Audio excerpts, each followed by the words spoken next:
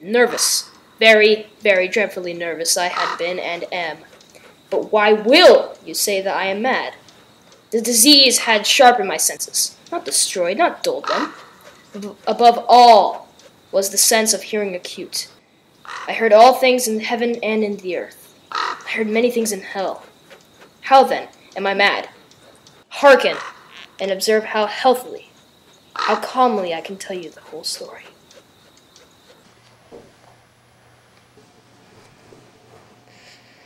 It's terrible weather we're having today. Yeah, I kind of agree, yeah.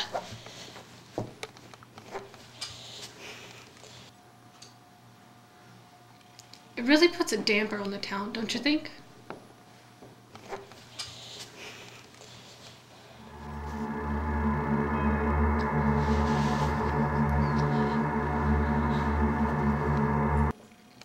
Is something wrong, sir? No, nothing's wrong. Nothing.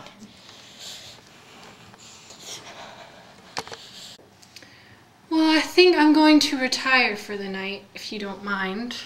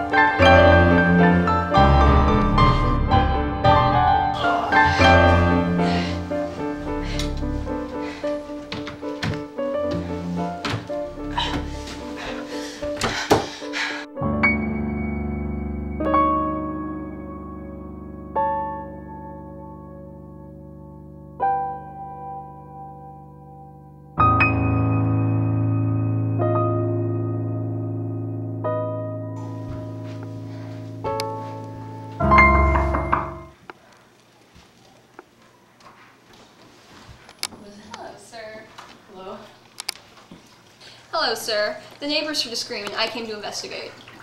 Oh, that one. Well, I had a nightmare and I kind of screamed like a child. Do you mind if I take a look inside? Okay, officer.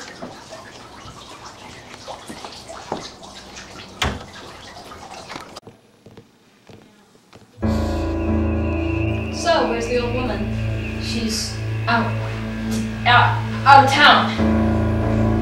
I see. So, what are you doing here? Looking over her place. You know, just while she's gone. That's very kind of you. So, where'd she head off to? She said that she was going to go to the general store and the bank and over to her friend's place. I see. And do you know which friend? Yes, one of her friends, I think her name was Veronica.